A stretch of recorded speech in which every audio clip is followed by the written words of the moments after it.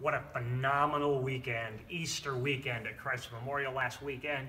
We had a full house, 3 services, all kinds of new friends here, new people experiencing our community at Christ Memorial, and we finished the painting.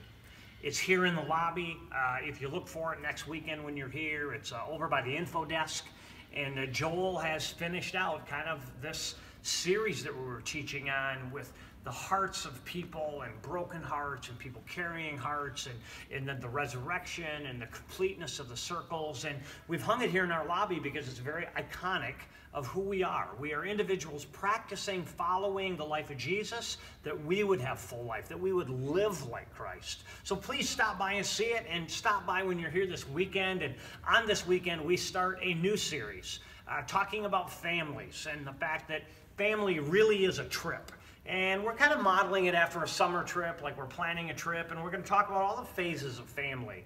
Now, you know, we know that family is messy. Families come in all different shapes and sizes. Sometimes there are families with hardship. We'll have people here that are single. We'll have people here that have families that are fragmented. Don't worry. We're going to address all that messiness. And this isn't a series that talks about how everything needs to be put together all real cute and fancy. Now, families are pretty jagged. We're going to talk about how do we have the fullness of Christ's life within that messiness of family. And how do we gain the wisdom that Solomon gives us in Proverbs? And how are we wise through all the phases of family so that our families look like the life of Christ? Don't miss it. It starts this weekend.